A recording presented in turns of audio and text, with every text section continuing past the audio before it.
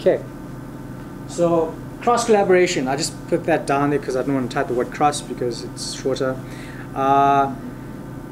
That's another form. So they asked me, how can you promote cross collaboration? So let me give you a real world scenario example. 2030, South Africa has a national plan. Elon Musk is already starting the voyage to take and start Mars-based colonization by 2030, together with the White House, together with global corporations. So what's going to be happening?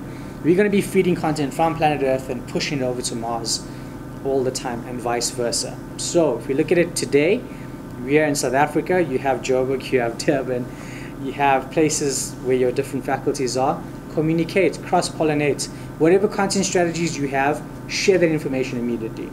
Gone are the days that what we learn is we keep it within our own silo groups and grow only for ourselves. But if we start opening up the source of information, because there is a wealth of information out there.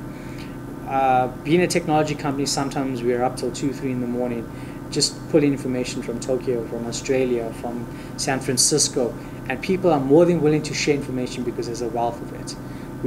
All of the stuff that we're learning now is nothing new, it's already been there, just that we have access to it. So if you can create that same sort of scenarios for our students.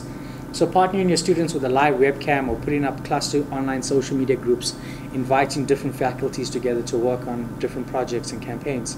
Probably try looking at doing something like that in the new year.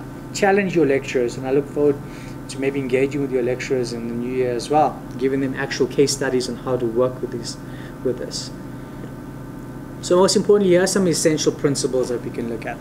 Friend your enemies. Friend your institutions and counterparts out there that you've tried to stay away from or try to always do better. Learn and understand what they're doing and execute better strategies than them. Arts of War, period 101. Hack proof.